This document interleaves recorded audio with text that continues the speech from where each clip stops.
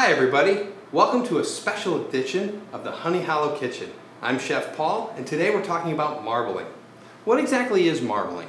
Well, marbling are the small little specks of fat inside the loin or the eye of the muscle. As you can see here, it's rather abundant on our Honey Hollow Wagyu strip loin, boneless, and bone-in New York. A couple things need to be discussed when we're talking about marbling. The United States Department of Agriculture, the USDA, has three specific grades that are used in restaurants that you'd be most accustomed with: Select, Choice, and Prime.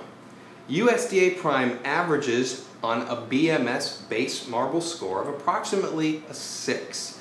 As you can see, our extensive marbling averages around 9. So it's much more buttery, has a very creamy flavor, and an extensive beef complexity to this. It's because of this extended or more abundant marbling that higher temperatures and slower cooking times with thinner cuts are recommended, such as cast iron skillet cooking.